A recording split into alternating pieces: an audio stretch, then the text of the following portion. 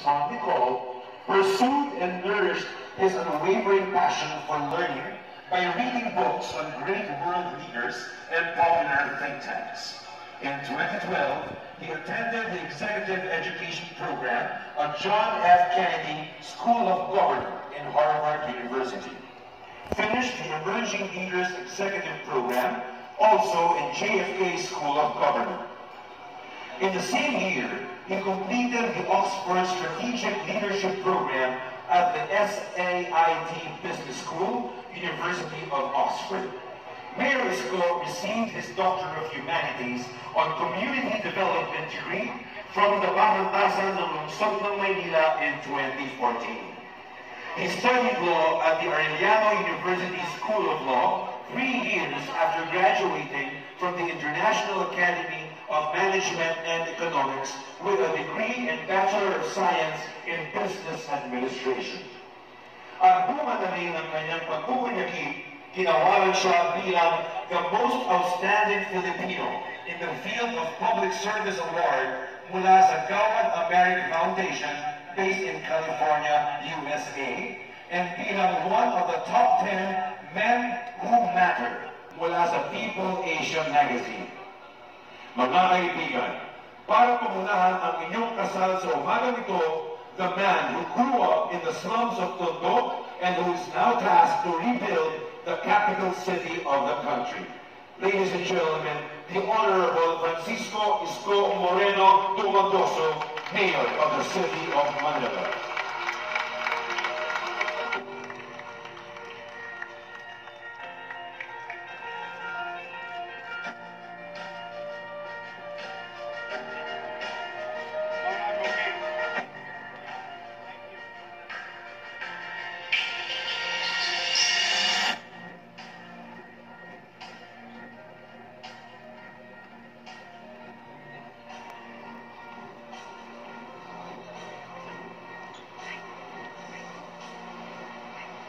Magandang umaga po.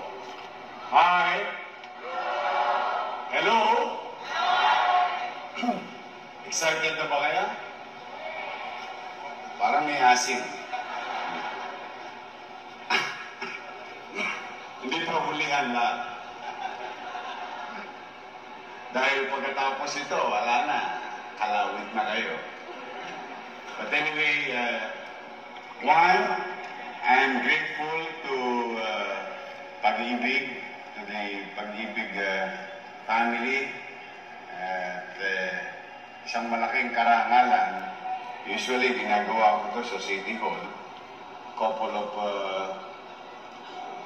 individuals, and the last time I had a mass wedding was on December in Mayan Garden, wherein regular partners will have at least dissenting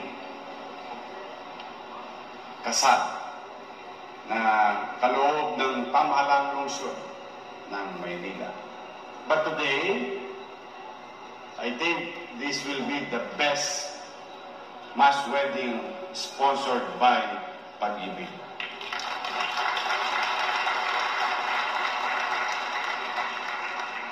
Kalahin yung Manila Hotel pa kayo. Tinalo niyo ako Ako sa garden lang Nananalangin pa ako na huwag umulan.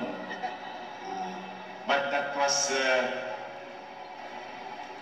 21 years ago. Parang ayaw niyo maniwala. Mukha mo ba akong binata? Binat na ako. Kita mo, binat-binat ng likod ko. Pasensya na kayo, medyo slow Joe ako ngayon. Medyo nasobrahan yata ako. Nasobrahan ako ng pagkilos. Kaya medyo masakit to ang likod ko. But siguro hindi naman masama sa ating mga ikakasal ngayon to show our gratitude by clapping your hands to the following person. At Ahmad Rizaldi P. Moti, Chief Executive Officer, PAGIBIG. Alexander Hilario G. Aguilar, Deputy CEO for Member Services. Attorney Robert John S. Cosico, Acting Deputy CEO for Support. Attorney Marshall C. Pimentel Jr., Vice President, Legal and General Counsel. Trustee Maria Lorelei C. Fajardo, Government Employees Representative, and all other officers, and to the PAGIBIG family, palakpakan natin sila.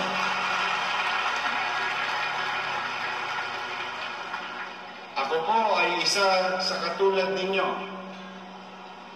Ako po ay member ng PAGIBIG since 1998. Malaking pensyon na yun. Pag tinodas ko yun, nakukuha ko, malaki-laki rin yun. But having said that, I'm a happy member. A happy member wherein that later on in our life, after everything said and done, may paghinto sa buhay. In this case, ang ating karera o trabaho, may takdang panahon. At dahil sa kasiguruhan na ipinagkakaloob sa atin ng PAGIBIG, ito'y magbibigay sa atin ng kapanatagan.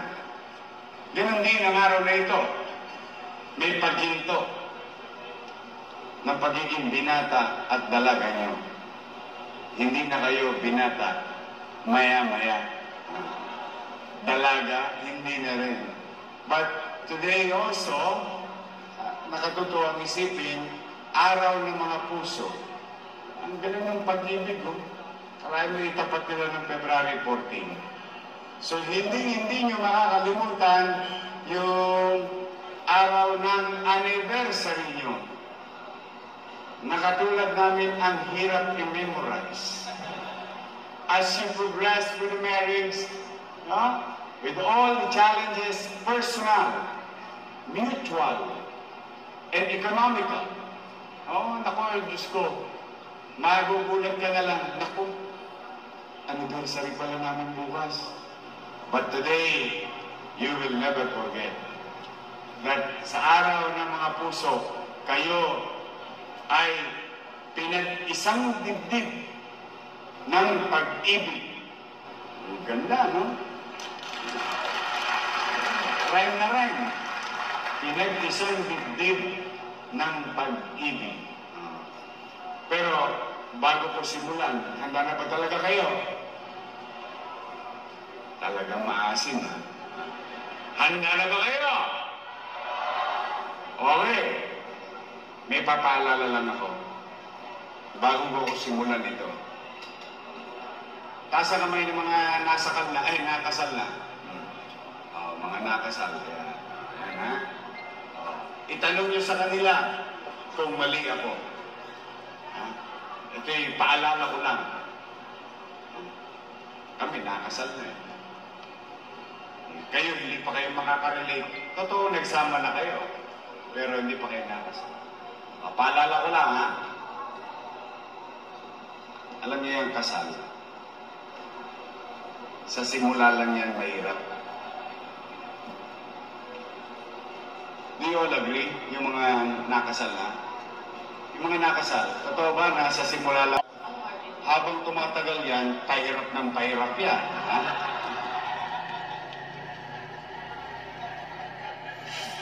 Joke lang mo. But somehow yung mahirap yung kasal. Habang tumatagal yan, pahirap ng pahirap yan. Ha?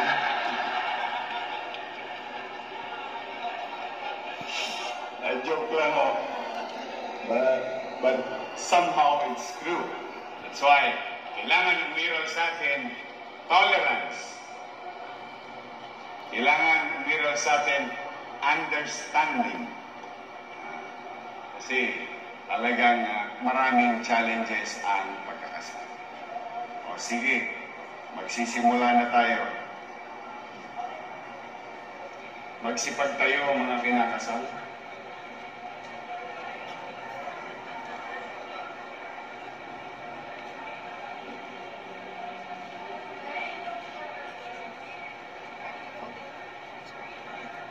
Mga minamahal kong kababayan, naririto tayo ngayon upang pagtibay.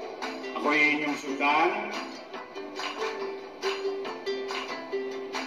Inilalagak ko sa iyong mga aras, sa iyo itong mga aras, tanda ng ating pagpapahalaga at pagkalinga sa kapakanan mo at ang ating magiging anak. Sa atin namang mga kababaihan, maaari niyo bang sabihin ng mga ito? Tinatanggap ko ang mga ito at nangangako na ako ay magiging iyong katuwang sa wastong paggamit ng ating kabuhayan.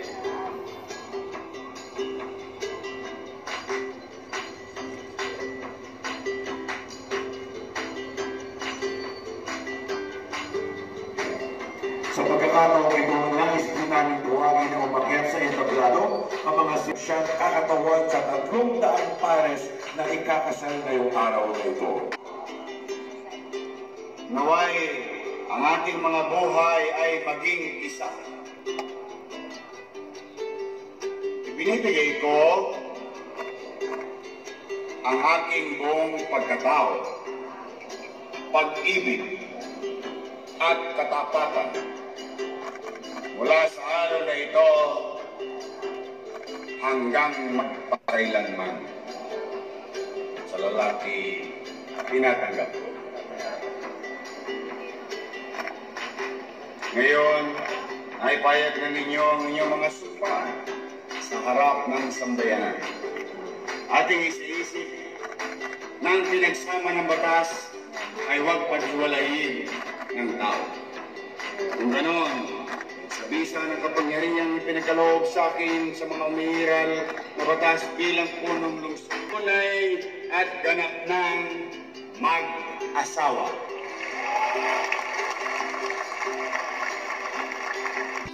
Isa ng kapangyarihang pinagkaloob sa akin sa mga umiiral na batas bilang punong lungsod ng Maynila ay aking kinakasal at ipinahayag ko na kayo ay tunay at ganap ng mag-asawa.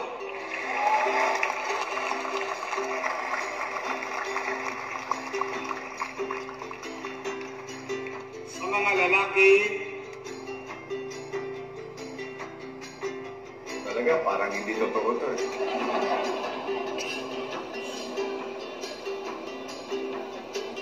Hindi, pero totoo naman. Totoo naman ito, sabi sa konti. Ito, ibigay nyo na ang unang halik bilang mag-asawa. Bigay nyo na ng matamis na halik ang inyong asawa sa harapan ng sambayanang Pilipino.